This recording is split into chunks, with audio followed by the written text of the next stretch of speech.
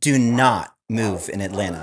At least not until you hear these 7 things about moving there. Number 1, the best times to move in Atlanta. The least busy and cheapest months to move are in March and November, and the best days are Sundays. This is when moving companies have the most availability. You can avoid any surcharges or other complications if you book at least 12 days in advance. Atlanta is home to plenty of festivals and special events, especially in Midtown, so check beforehand to see if there will be any closed roads or higher traffic. Speaking of which, number 2, the traffic situation in Atlanta. If you're driving, avoid the roads from 8 to 10 a.m. and 5 to 7 p.m. Local movers really recommend early mornings. Atlanta doesn't have toll roads, but it does have some optional toll lanes, which give you access to clearer lanes on the highway. The toll lane prices depend on how high the demand is. It can be as cheap as 10 cents per mile, but likely higher. Sometimes much higher. The prices are displayed in real time on road signs, so you can decide if it's worth it. Super important. These lanes do not accept cash, so have your card handy. And if you're going to be using these roads a lot, look into getting a local beach pass.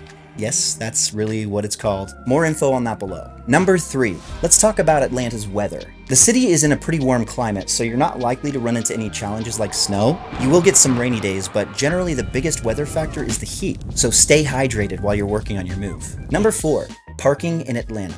A lot of big cities have super strict requirements for reserving street space for a moving truck or container, but not Atlanta. Some situations may call for it though, so double check by calling the Department of Public Works. Pro tip, check out movingpermits.com if you think you need a street cleared for your move. Make sure to find out what the parking situation is for your new place. Is there a garage, a dedicated space, just local street parking? For that last one, you'll likely need to get a residential parking sticker to avoid tickets. Link for that below.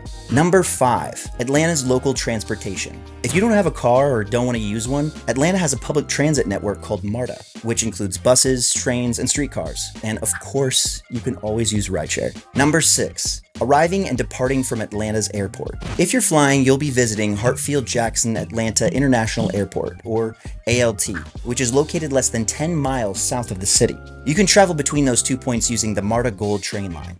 Number 7, finding the best movers in Atlanta.